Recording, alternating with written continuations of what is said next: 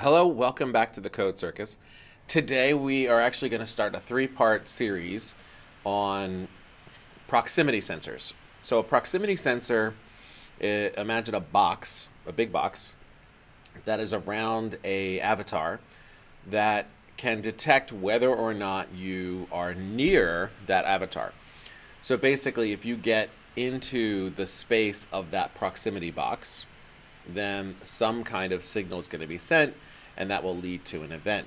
Now, we've actually seen something like this in our collision mesh and our collision box, but those are very, very close to the character, and if you have to get right up on top of that character, which is kind of weird in a game that you have to get right on top. And you saw that in our version where we had the two avatars interacting with each other. You basically had to hit that other avatar in order to get them to react. And then we had to write some code to get the other avatar to move backwards from them. So that's kind of awkward. So they made this proximity sensor so we don't need to do that. It also gives us the ability to set up proximities to regions within the space. It doesn't have to be near any character. So the proximity object can just sit all on its own. It doesn't have to be actually around anything. It could just be an empty space. And we'll see that in our series as well. But first we're going to start with adding a whole bunch of characters and things to our world. And we're going to learn a couple new things along the way as we do this. So let's dive right into some code.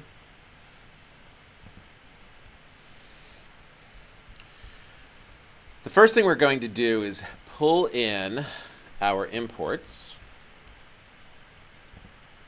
And most of these are the same we've seen before, but there's a new one here. Import viz proximity. So that's the class that's going to take care of our proximity detection and allow us to make a proximity object. We're going to put in our configuration for VizConnect and our world. So let's add that in. And next what we're going to do is we're going to add in a starting location for our camera. So when we think about our view of our avatar, sometimes we like to position that in a way that's a little bit different than the default view. So what happens here, and it happens in order. So first, you can imagine there's a camera, right? Like in a movie. And we're going to move that camera to this location, 10.5, 0, 20.5. Then we're going to turn the camera to negative 90, 0, 0. That sets up our camera the way we want it to be so we can have our scene set up. Important to note about this, if I turn the camera first and then move it, it will move based upon the angle at which the camera is at. So for example, if I took the camera and bent it down and then moved it in I think it's the Y direction, right? It would actually follow the Y path of the camera, not of the world. So that would make the camera kind of move up at an angle because we've tilted the camera down. So you have to be careful in the order in which these do get done, that the moves do affect the angles and the angles do affect the moves. Okay, so now let's add in a male and female character. We've done this before, but we're going to make sure we add them as avatars. And we're going to use state 14 so it looks like they're just in conversation. So we got their position set, having them facing each other.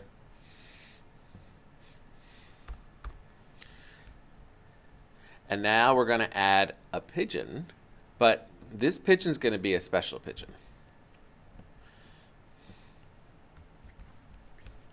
We're not actually going to see this pigeon.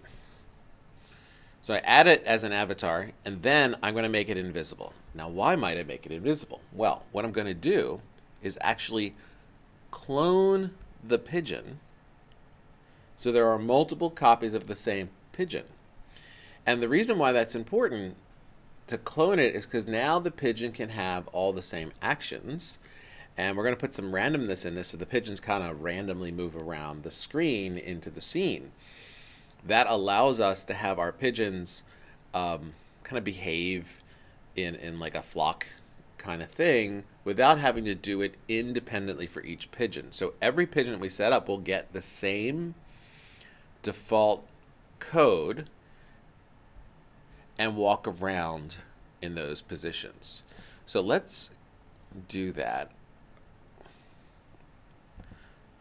First, I'm going to set up a list of lists, basically a two-dimensional list.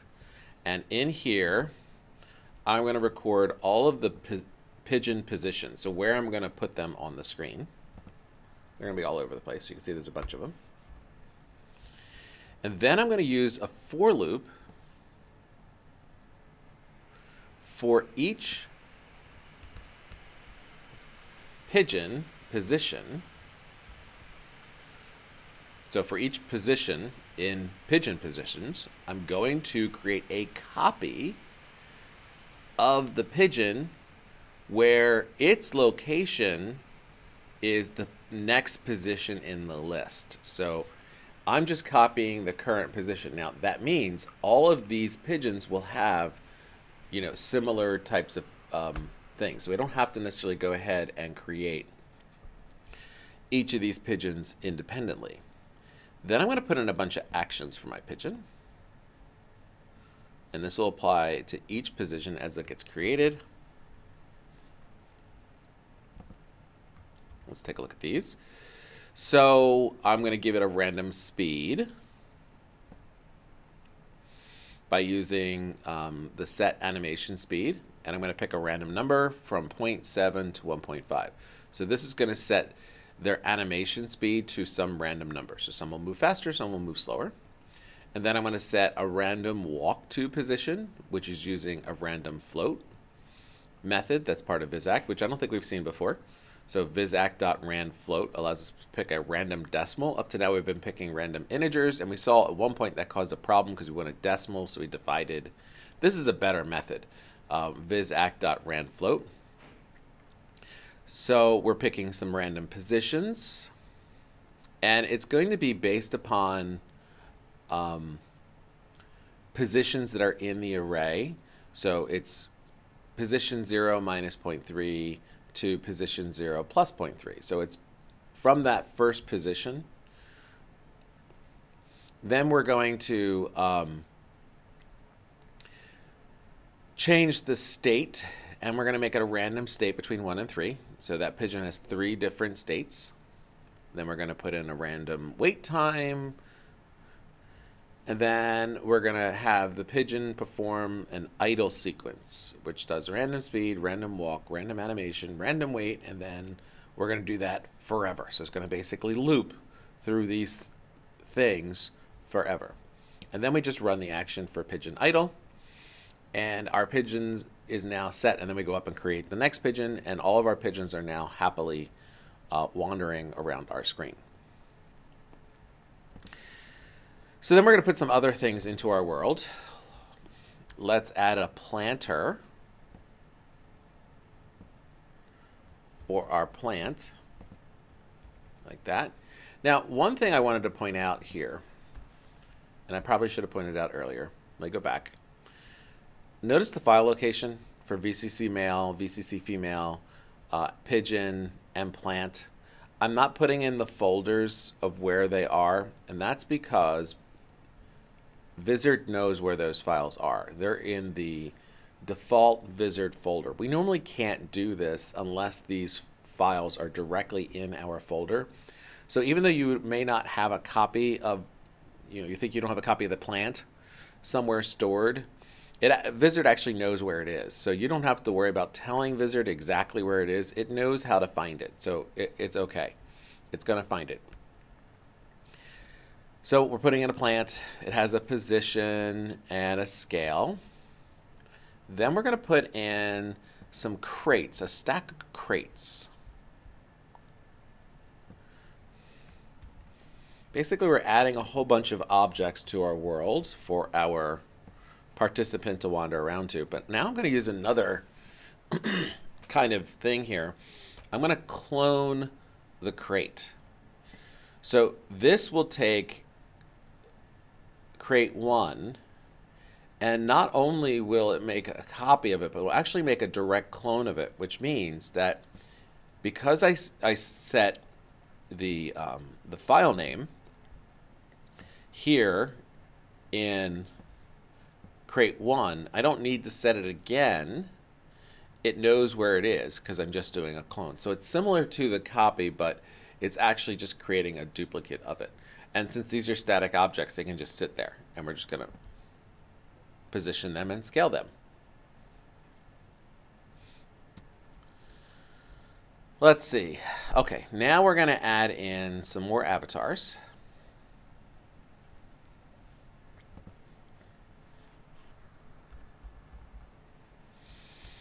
And I'm going to position, these avatars are going to be positioned around the screen in different locations. And these are the ones that are kind of going to really react to the participant in our world. The other stuff will just have proximity creates symbols around them so we'll know when we get there, but we're not going to have anything happen when they get there. We could, but we're just going to focus on the 3 avatars. Again, I'm going to create my avatar. I'm using avatar copy because it doesn't actually have a clone. That's only for the add child. The add avatar is going to have an avatar copy. I'm not quite sure why it's not consistent, but that's what it is.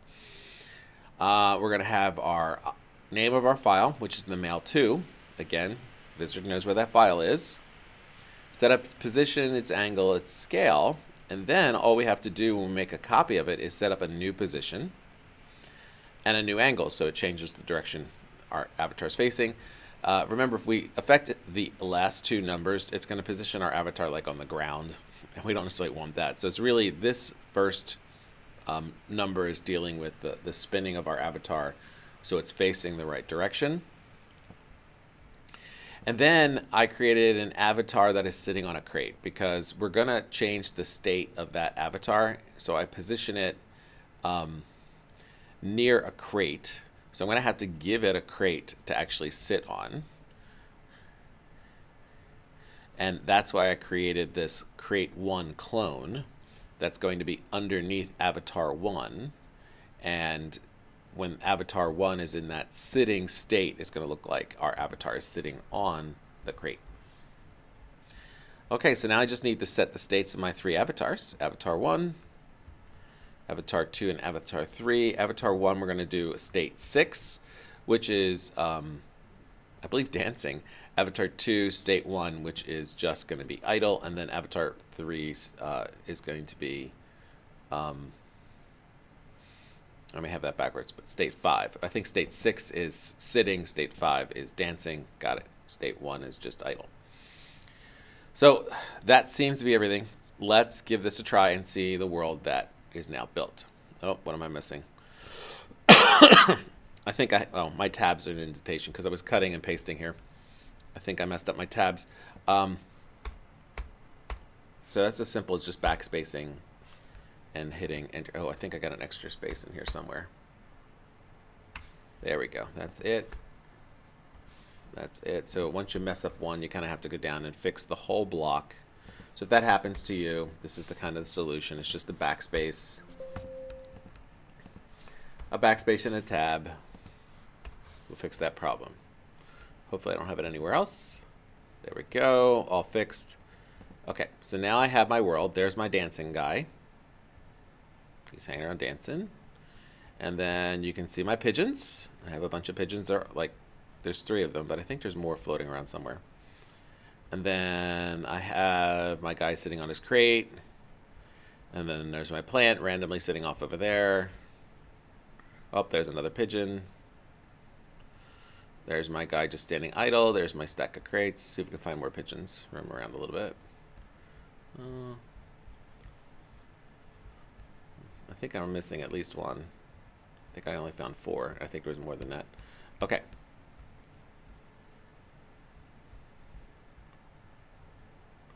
So there's my entire world, and there's my people having a conversation. So I've now built this kind of space that we can go and add in proximity to.